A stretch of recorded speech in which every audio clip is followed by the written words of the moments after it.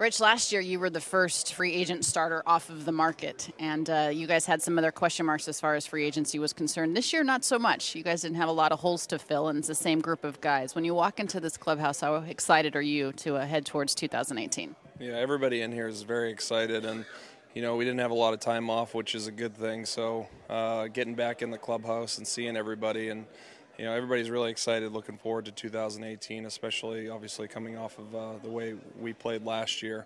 But yeah, it's great seeing everybody and getting how everybody's off season was going, and looking forward to getting everything started again.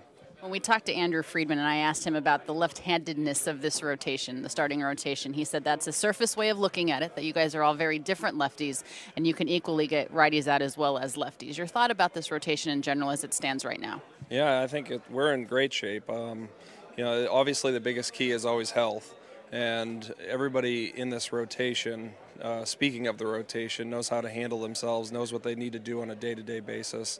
And that's one of the things that we bring back into this clubhouse for 2018 is the experience. And everybody can draw from that experience, from the rotation to the guys in the field to the bullpen. So it's a well-rounded team, and again, the experience is extremely deep. A couple of new bullpen arms for you guys, and Scott Alexander, Tom Kohler, who potentially could make some starts for you guys, kind of making that transition from starter to reliever as well.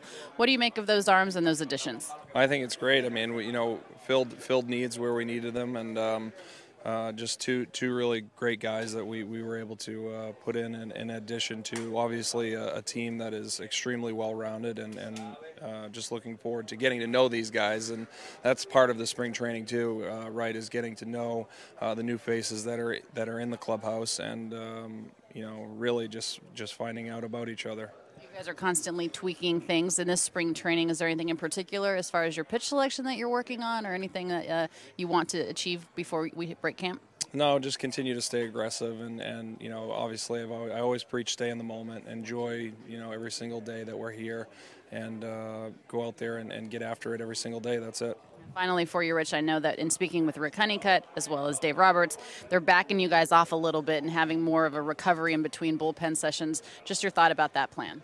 I think it's obviously a good idea to come in and have a little bit of a subdued start. I'm not subdued in the sense where everybody's taking it easy, but in my case, I'm ready to pitch whenever they give me the ball, and just again is everybody has a little bit more time to get ready for the season, but also remember that when it is our time to take the ball is to go out there and get after it.